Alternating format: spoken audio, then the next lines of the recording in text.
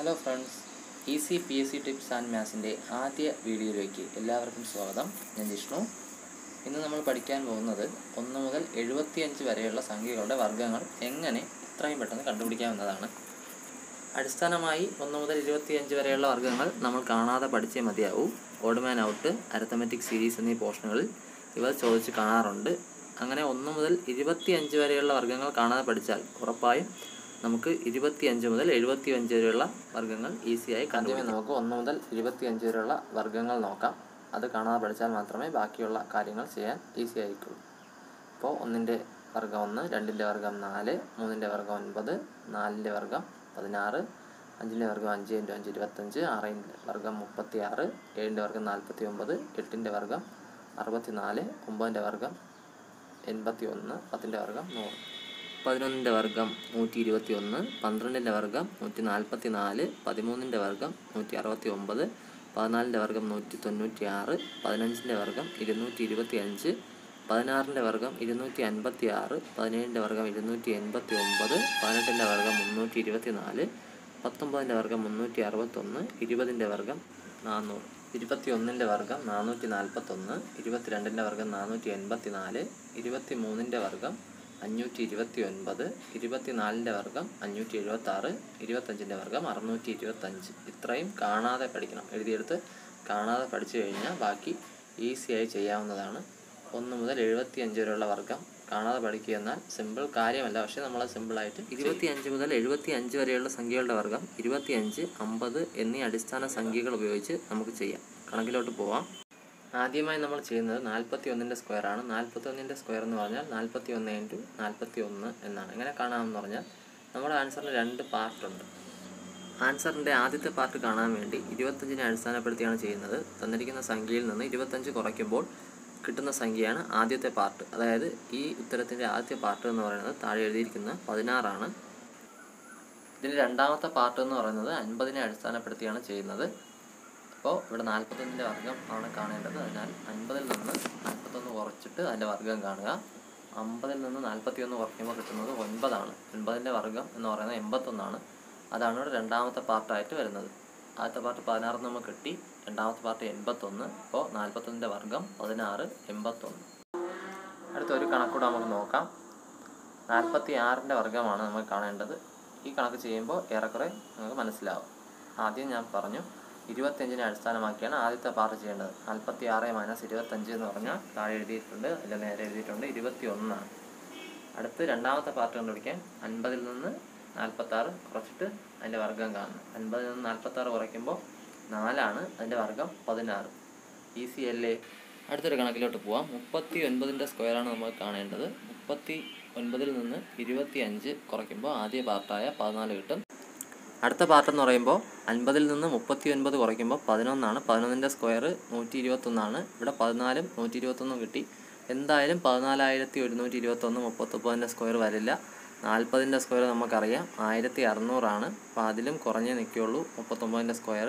അപ്പോൾ എന്ത് ചെയ്യണമെന്ന് പറഞ്ഞാൽ രണ്ടാമത്തെ സംഖ്യയിലെ ആദ്യത്തെ 1 ആദ്യത്തെ സംഖ്യയോട് ചേർക്കുക. അപ്പോൾ 14-നോട് 1 ചേർക്കുമ്പോൾ 15, 21. അങ്ങനെ 1521 ഉത്തരം. ഈസി അല്ലേ?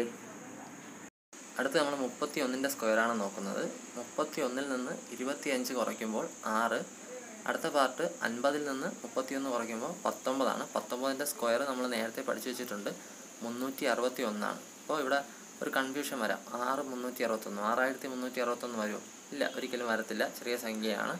ഇവിടെ നമ്മൾ നേരത്തെ പറഞ്ഞ കാര്യം ചെയ്താൽ മതി. രണ്ടാമത്തെ പാർട്ടിലെ 3 ആദ്യത്തെ സംഖ്യയോട് ചേർക്കുക.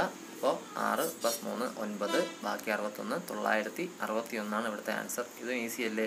ഇങ്ങനെ കുറച്ച് കോംപ്ലിക്കേഷൻ ആണെങ്കിലും പഠിച്ചാൽ ഏറ്റവും ഈസിയായിട്ട് ചെയ്യാൻ കഴിയുന്ന ഒരു രീതിയാണ് ഈ രീതി. അടുത്തൊരു കണക്കിലേക്ക് പോവാം. 36-ൻ്റെ സ്ക്വയറാണ് നമ്മൾ കാണേണ്ടത്. അപ്പോൾ ആദ്യം നമ്മൾ ചെയ്യേണ്ടത് 36-ൽ നിന്ന് 25 കുറയ്ക്കുക. അപ്പോൾ എത്രയാണ് കിട്ടുന്നത്? 11 ആണ്. അടുത്ത 50-ൽ നിന്ന് 36 കുറയ്ക്കുമ്പോൾ കിട്ടുന്നത് 14 ആണ്. അതിൻ്റെ സ്ക്വയർ നമുക്കറിയാം 196 ആണ്. അപ്പോൾ ഇവിടെ ഇങ്ങനെ വന്നപ്പോൾ എന്താണ് ചെയ്യേണ്ടത് നിങ്ങൾക്ക് തന്നെ അറിയാമല്ലോ. ആദ്യത്തെ സംഖ്യയോട് രണ്ടാമത്തെ സംഖ്യയിലെ ആദ്യത്തെ സംഖ്യ കൂട്ടുക. അപ്പോൾ 11-നോട് 1 കൂട്ടുമ്പോൾ 12, 96. ഇവിടുത്തെ ആൻസർ 12, 96 ആണ്. ഈ പറയുന്ന ഓരോ കാര്യങ്ങളും എഴുതിയെടുത്ത് പഠിക്കാൻ കഴിഞ്ഞാൽ ഇത് ഓർമ്മയിൽ നിൽക്കും. വളരെ ഈസി ആയിട്ട് ചെയ്യാനും കഴിയും. ഇങ്ങനത്തെ കാര്യങ്ങൾ പഠിച്ചാൽ എന്തൊക്കെയാണ് വരുന്നതെന്ന് ഈ വീഡിയോ അവസാനം മനസ്സിലാവും. അടുത്തൊരു കണക്കിലോട്ട് പോവാം. ഇനി നമ്മൾ ചെയ്യുന്നത് 50 മുതൽ 75 വരെയുള്ള സംഖ്യകളുടെ വർഗ്ഗങ്ങളാണ് കാണാൻ പോകുന്നത്. അപ്പോൾ നേരത്തെ നിന്ന് വലിയ വ്യത്യാസങ്ങളൊന്നുമില്ല, എന്നാൽ പോലും ചെറിയ വ്യത്യാസമുണ്ട്.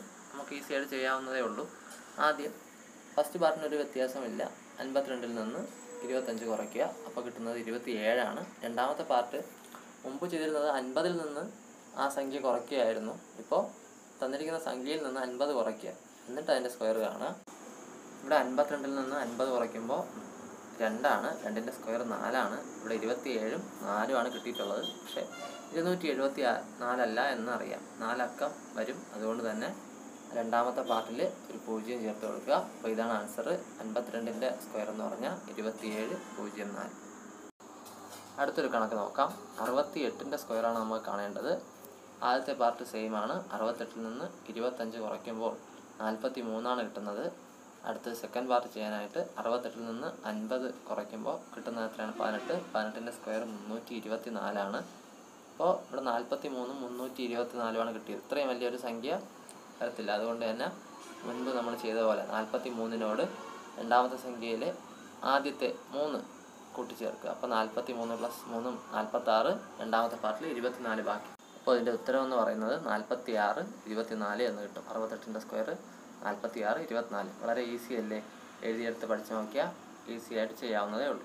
നമ്മുടെ വീഡിയോയുടെ കൺക്ലൂഷൻ ചെയ്യാൻ സമയമായി. ഇതെന്തിന് പഠിക്കണം, ഇത് എവിടെയൊക്കെയാണ് വരുന്നത് എന്ന് ചിന്തിക്കുന്നവർക്കായി PSCയുടെ മാത്തമാറ്റിക്സ് എന്ന് പറഞ്ഞാൽ വേഗതയും കൃത്യതയും ഒരുപോലെ പ്രാധാന്യമുണ്ട്.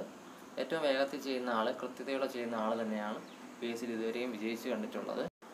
ഈ ക്വസ്റ്റ്യൻ നോക്കാം. 4.5 × 4.5 എന്നതാണ് ക്വസ്റ്റ്യൻ. ഇപ്പോൾ പഠിച്ച രീതി അറിയാവുന്നവർക്ക് പെട്ടെന്ന് തന്നെ ഇത് ചെയ്യാവുന്നതാണ്. അപ്പോൾ നമുക്കറിയാം, പോയിൻ്റ് മാറ്റിക്കഴിഞ്ഞാൽ 45ൻ്റെ സ്ക്വയർ കണ്ടിട്ട് പോയിൻ്റ് ഇട്ടാൽ മതി. 45ൻ്റെ സ്ക്വയർ നമുക്ക് ഈസി ആയിട്ട് ചെയ്യാൻ കഴിയും. ഇപ്പോൾ നമ്മൾ പഠിച്ചതല്ലേ. 45-ഉം 25-ഉം തമ്മിലുള്ള വ്യത്യാസമാണ് ആദ്യത്തെ പാർട്ട് 20. രണ്ടാമത് 50-ൽ നിന്ന് 45 കുറച്ചപ്പോൾ കിട്ടിയതാണ് 5. 5ൻ്റെ സ്ക്വയർ എന്ന് പറഞ്ഞാൽ 25ആണ്. നമ്മുടെ ഉത്തരം ഇത്രയും പെട്ടെന്ന് കിട്ടിയില്ലേ? 20 25ആണ്. 45 സ്ക്വയർ എന്ന് നമുക്ക് കിട്ടി. ഇനി നമുക്ക് 2 ദശാംശ സ്ഥാനം മാറ്റുമ്പോൾ, ക്വസ്റ്റ്യനിൽ 2 ദശാംശ സ്ഥാനം ഉണ്ട്. അപ്പോൾ ഉത്തരത്തിൽ 2 ദശാംശ സ്ഥാനം വേണം. ഇവിടെ 20.25 എന്ന് വരും. അപ്പോൾ ഇത്രയും വേഗത്തിൽ ഇത്രയും ഒരു ക്വസ്റ്റ്യൻ ചെയ്യാൻ കഴിയുന്നത് ഇത് പഠിച്ചുകൊണ്ടല്ലേ. ഇത്രയും നേരം എൻ്റെ വീഡിയോ കണ്ടുകൊണ്ടിരുന്ന എല്ലാവർക്കും നന്ദി. ഈ വീഡിയോ നിങ്ങൾക്ക് ഉപകാരപ്രദമായെങ്കിൽ ലൈക്ക് ചെയ്യുക, ഷെയർ ചെയ്യുക. ഇനിയുള്ള വീഡിയോകൾക്കായി സബ്സ്ക്രൈബ് ചെയ്യുക. ആ ബെൽ ബട്ടൺ കൂടി അമർത്തിയാൽ ഞാൻ അപ്ലോഡ് ചെയ്യുന്ന ഓരോ വീഡിയോയും നിങ്ങൾക്ക് എത്രയും പെട്ടെന്ന് കിട്ടുന്നതായിരിക്കും. Thank you for watching friends.